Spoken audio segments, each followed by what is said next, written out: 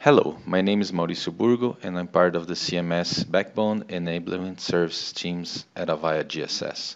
Today, we will check how to change that storage allocation in CMS. This window is used to specify the amount of historical data saved by CMS and the duration for which it is saved. Please keep in mind that changing that storage allocation requires CMS states to be changed to single user, and data collection for all ACDs should be disabled. This will result in service interruption, so system administrators should schedule this activity accordingly. First, you have to log in into the CMS server.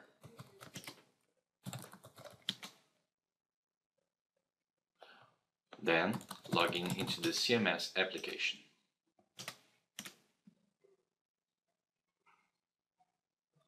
Once you're logging in, you have to change CMS state to single user mode.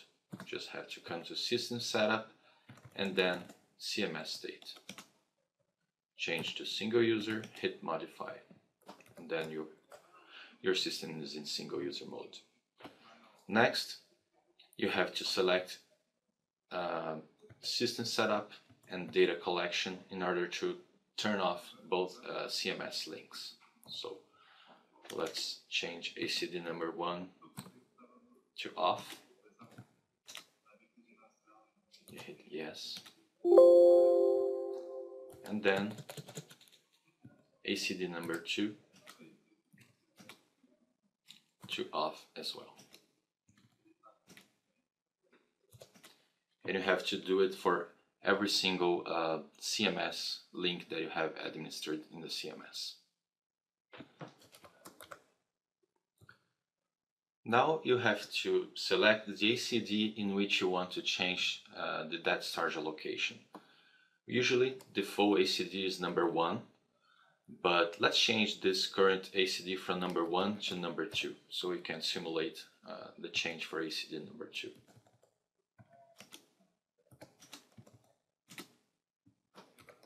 Okay. Then we have to go to the data storage allocation window. Just go to System Setup and data storage allocation. In this example, we will change the number of split skills from 350 to 1000. Number of days of intra-hour from 31 to 62. And finally, the number of agent login logout records to 100,000. Just hit Modify. Just enter yes to confirm this change. And you can see that the successfully message is populated, so we just changed that search allocation. Okay, for CMS release 15 and earlier, you should also check the free space allocation inside System Setup and free space allocation. And if available space for any ACDs is between parentheses, you need to allocate more space by hitting Modify.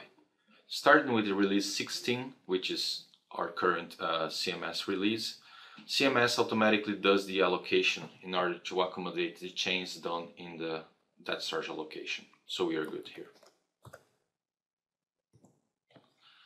Now that we are done, we should bring both links back up.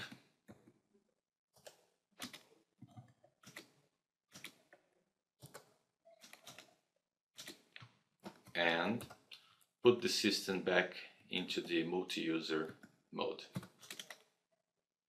And that's the way we can change that storage allocator in CMS.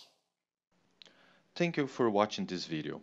For questions and feedbacks, please email mentor@avaya.com or on Twitter @AvayaMentor. For more details and other technical information, please visit support.avaya.com.